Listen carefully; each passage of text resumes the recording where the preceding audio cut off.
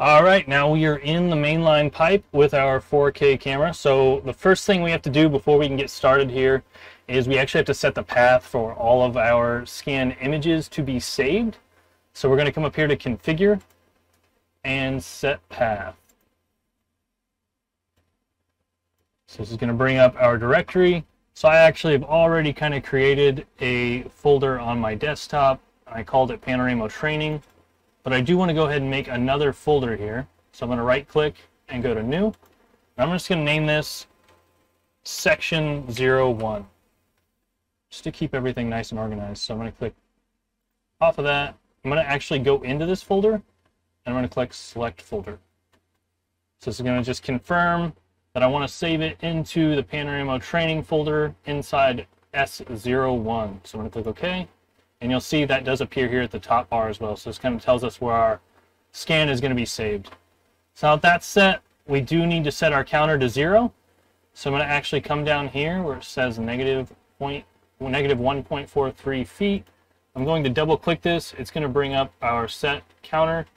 And then I already have this set to 0, but if you had to set to something else, you could actually just highlight it, delete it, whatever you need to do to get it set to 0, and then just click OK.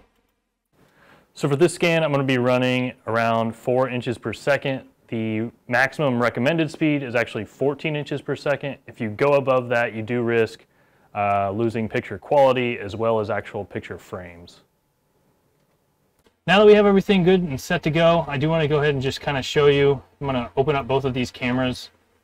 Over here on the left, we actually have the ability to adjust our brightness. So I can bring these up a little bit if we're in a really dark pipe or something larger than what we're currently in. And you'll see we kind of get a little too much white going on there, starting to blow out our image. So I'm going to bring that down to a nice healthy balance.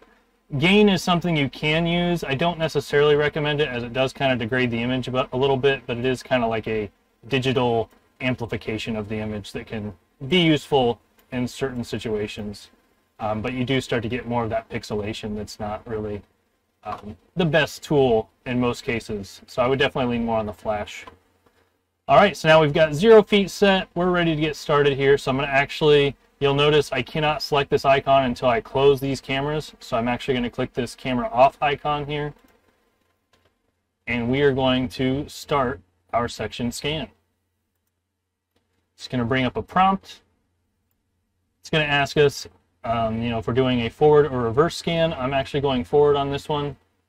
It's going to ask us, if we want to do a reverse inspection, tilt measurement, if we're in an oval pipe, all of this is selectable here as well. It's going to ask us the pipe diameter. So I currently have this set for 12. That's correct. I do have the 108 wheels on here as well. So everything's kind of pre-configured for me in this scenario, but you might have to make changes on your own. And over here, it's just kind of showing us the path that is already illustrated here at the top bar. So we've got section 01 is the section number. It's currently in the PANORAMO Training folder, and this is the master directory, so it's just on our desktop. So I'm going to go ahead and click Start. It's going to ask if we want to start with the wheel sensor. I want to say yes, and then making sure that we have these correct wheels mounted. So yes, 108 is correct. And you will see we do have 2 gray screens. This is actually taking individual pictures, so it's not like a regular video. So we're only going to get pictures as we start to move here. So I'm going to actually start driving this tractor, and you're going to start to see these pictures populate, get an idea what we have going on. So I just want to make a quick note here before we get started. We did start this scan with the wheel sensor that came up on the dialog. We're actually going to only use that wheel sensor until we get all of the slack out of our cable as we drive down this pipe, and then we want to transition over to the winch counter. So we're getting a more accurate read on our footage distance. So then once I get so far into this pipe, I'm actually just going to toggle the switch to winch sensor here, and we're going to carry on with our scan from there. Here we go. See, we've got our distance rolling up here. I'm staying close to about 4 inches per second. And we've got both our rear image here as well as our front moving on down the line. So I'm going to run about 10 feet here. I don't want to go too crazy because it's not going to be that exciting. We have a pretty straightforward pipe here at RapidView.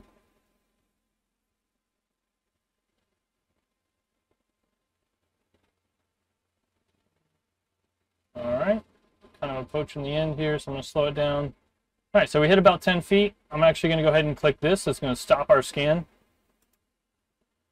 And then we have the ability to end the scan. I'm going to click End Scan. It's going to ask if we want to confirm that. Say yes. And then you'll see it all kind of goes away. We can go up here to the viewer. It's actually going to access this directory we currently have set. So I can click on Panorama Viewer On. And we can kind of see this is what we recorded. So using the controls here, right-clicking to move down the pipe in this upper section, that'll move forward. Then the lower section, it'll move backwards. And then with the left click, we can actually kind of circle around here. It'll just kind of move in the direction of the arrow in this image. So this is essentially what a panorama view looks like of the pipe. We can kind of move down, look at any defects, joints, anything like that, right? And have a full 360 view of every individual section of the pipe. Right, and over here it does pop up this help dialog. I can turn this off, but I just currently have it set to come up every time.